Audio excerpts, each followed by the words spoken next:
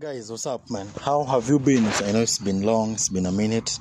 We've not had a talk, but guess what? I'm back like never before. So, on today's video, I want us to have a basic conversation like a man. I mean, most of us have lost our frame as men. Our masculinity is lost, and I really wish us to get back to our roots, where we belong, what defines us as men. Before we get further, if you're first time here, man, I'll really ask you to support me by hitting the subscription button and turning on the notification bell so that you don't miss any of our episodes. So, majama, there's something that sijaona ikiwa fiti. Wanaume wa leo sisi kuna vitu tumesahau kufanya. When you try to compare ourselves with our fathers, you get like there's a difference, a very big difference, and as much as we're on different generations and everything, but kuna vitu fulani nafaa to retain kama wanaume. Unaona?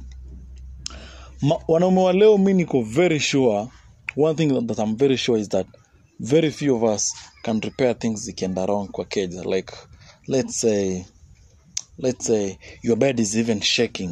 Umepiga mechi, bed yako imekuwa weak. Manze, unapata mse hadi haezi tafuta spana akaenda kukaza bed yake. Irrespective of the type of bed unatumia. As in, kuna vitu fulani tumesahau kabisa. Sio kuwa ati we're doing well or anything. Okay, as much as you specialize in a very different profession related to this, but that's not a reason, man. Kuna vitu inafaa tunaweza jua. There's some problems that we need to be ready to solve within the house and without the house. You get vitu kama sink imeblock manze. Utapata mse hajui ni amejaribu kublow wapi imekataa. Hawezi fungua sink ukajaribu kuangalia nini imefanyika pale chini, drainage ya hiyo sink kaenda mbali. Acha hizo mchezo bana. Wanaume hata wezi tengeneza meza. Wewe ni mwanaume aje na uje kutengeneza meza? Like how do you even fail to do that? Repairing some things should be part of a man.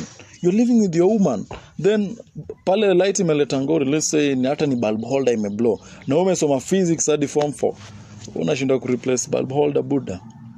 Sisemi ati uende replace man, but try to learn some skills that can be very important in your house as a man. Because one thing I'm very sure, when anything goes wrong in that house, demu yake atakuwa mtu wa kwanza kuita before ataite fundi. Juzi ndio na mwingine aligongwa ku mount screen kwa wall, manzi anagongwa 5,000. Aje unashinda kununua hizo brackets na kuweka screen yako kwa wall. Like vitu kama hizo, ku mount screen kwa wall, kutengeneza sink, kujua connect laundry machine ianze kuwork bana, kuenda pale kwa shower kutengenezea hot shower between. Ushaipata na msemo mwenye anaoga maji baridi na hot shower iko pale, reason labda imewachana ati mimi naogopa stima. Wewe enda pale main switch ukaweka off and then ukajaribu kurepair hiki kitu. Okay, najua zingine ziwa piga shock, but ukipigwa shock kwani kuna shida? You're a man, manze. What I'm really trying to say is that let's not be these weak guys to an extent. The simple things that we can do on our own, lazima tuitane usaidizi. Try to save your small cash that you're having. Naona hiyo vitu itakusaidia. From today, manze, learn some basic things apart from your area of specialization, and it applies even in our profession. You know, once you're done with that campus that you're wasting your time over there, is when you'll realize some things that I wish I knew. I wish I'd learned this thing before. Because unatoka campus umetu kama wewe, let's say umefanya journalism, wewe unajua tu journalism peke yake. You don't know editing, you don't know creation, manze, you don't know photography. Sasa wewe right now, I think employers also love the multi-purpose kind of people. Between a person mwenye he can be a journalist, he can edit video, he can do photography and publish them, and then we have this person who is just a journalist.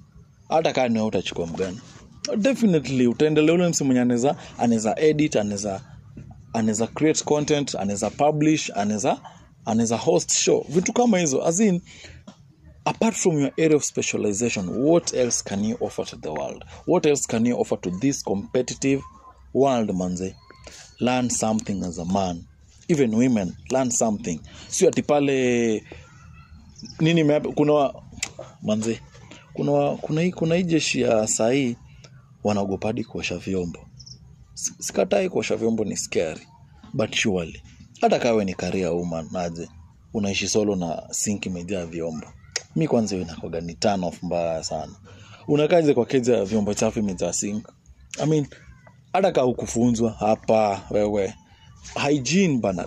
Let's try to embrace cleanliness. They say it's next to godliness. I don't know, you can comment here, but kuna vitu zenye neglect and we really need to get back to them. Let's get back to our roots, especially the men of today.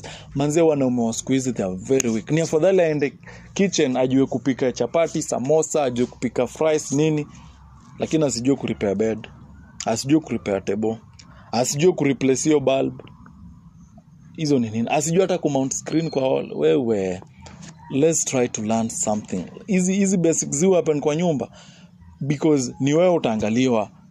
Hata leo mtoyo wako kuja angusha hapo laptop yako imezimika, buda vitu zote ziko YouTube. How to ingia pale, how to connect this to this, how to mount a TV on all, how to utapata answers to most of the things. Usikuge tu pale bongolala. Hii kitu imefanyika, hata hautaki kujaribu kuthink critically. Wewe kitu ya kwanza ni hebu call nani, hebu call umse, hebu call jamaa. Utaishi hivyo hadi lini? Start now bana. Change or perish. Of course, changing is very possible and change is inevitable. You can learn these things as well as now. Enda pale, enda angalia mse anajoinigi aje mbao. Gote, make friends with these plumbers, electricians. Au sana ndo nakuwa muhimu sana. Plumbers na electricians, because at the end of the day lazima shida itatokea hapo. Ati socket imebeat na itafundi. Okay, unaweza kuwa na bad experience with maybe you are electrocuted at some point in life, but man, utaishi hivyo. Sasa siku electrician hata kuwa napatikana, utaduaje?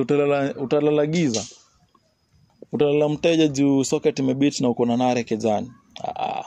Tuache hizo vitu. Let's try to learn something extra, and above all, embrace a religion that you love. Embrace God, embrace anything. Try to be a man.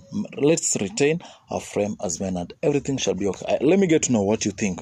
Have you had a bad experience of that? Like ushaigongwa between wanamwajiwangizi vitu wao ugongwa vibaya sana. Unagongwa ndio ukue kama mwanaume manze.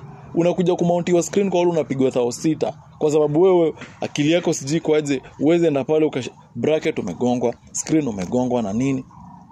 Ndio unapata uko umsako kukeza, but dem ana run vitu nyingi. Dem ndio pale sink imeblow, dem ndio pale ni socket imeleta ngori, bulb imeleta ngori, ni dem. You're losing your position as a man. Let's change, man. It's never late. It's not too late. We can always do this again. I've been your host, Mtemi Eli. You can follow me on Instagram, Mtemi_Eli, and everywhere else, TikTok, Twitter, Facebook, and Snapchat, Mtemi Eli.